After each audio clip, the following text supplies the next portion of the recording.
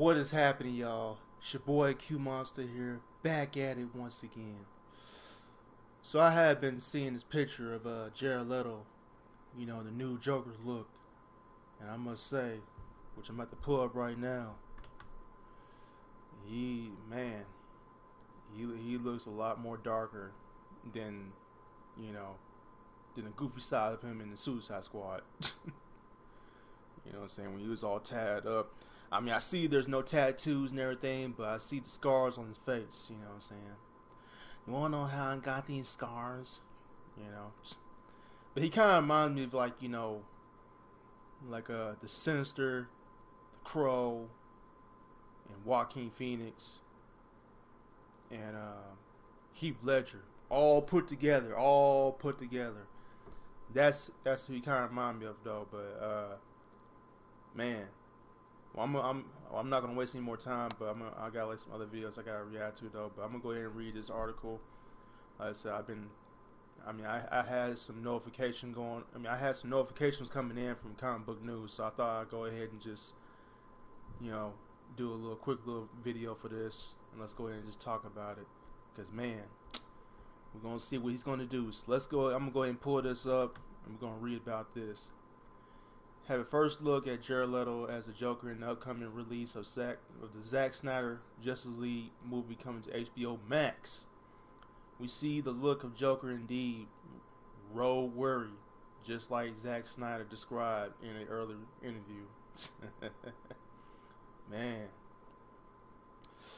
Jared Leto's Joker sports long hair, which he can guess might be color green, and we also see Joker's is minus the tattoos from the Suicide Squad. Yeah, it's a good thing he removed the tattoos. You know what I'm saying? 'Cause I wasn't really feeling the tattoo. I'm like, that's not the Joker I grew up with. You know what I'm saying? He ain't got no damn tattoos. I mean, he was a gangster though, but hey, he ain't had no tattoos. You know what I'm saying?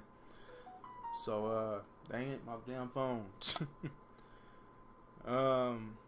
Movie for some reason and is wearing a hospital gown and surgical mask.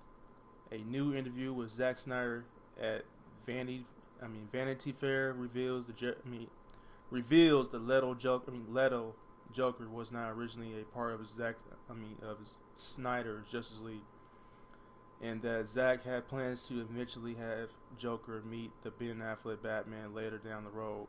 But since that is not going to happen, Zack decided to film additionally scenes with Leto and add Joker to Justice League. Alright. The Joker is really the only thing that I thought of in retrospect, Snyder said, but I will say that it was always my intention to bring Joker into that world. The interview at Variety also spoils the Joker scene in Justice League, so be careful if you do not want to know anything, as Snyder reveals the Joker scene involves Batman and Robin. Yeah, I don't wanna know about that yet. I'm guessing these are all spoils that I may be reading about. I don't know.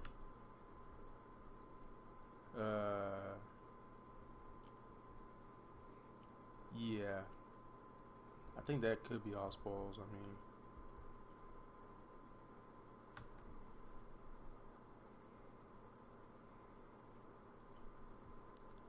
Okay, the scene explains why Bruce had the Joker card tapped to his gun that you see in Batman v Superman, explains Snyder. I could always wanted to explore the death of Robin, and if there ever was going to be next movie, which of course there probably won't be. I want to do a thing where in flashbacks we learned how Robin died, how Joker killed him and burned down Wayne Manor, and that whole thing that happened between he and Bruce.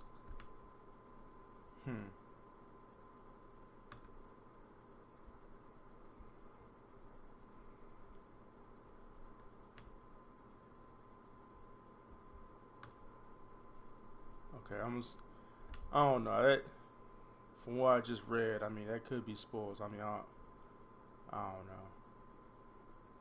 know. Snyder says the plan was to show how they become like this, how he hurt him in a way that no one has really other than losing his parents, it was probably the most significant personal injury to his life. A recent interview also saw Leto praise Zack. I think the core of his passion, so the reason Zack is doing what he's doing now is because of the passion of the fans, said Leto. When there is passion, sometimes you have a little conflict, sometimes things can be polarizing, but I love the passion, and I think the world of Zack.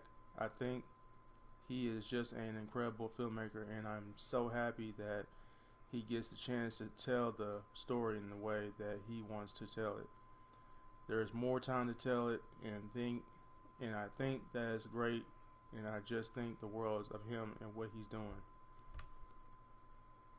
Alright.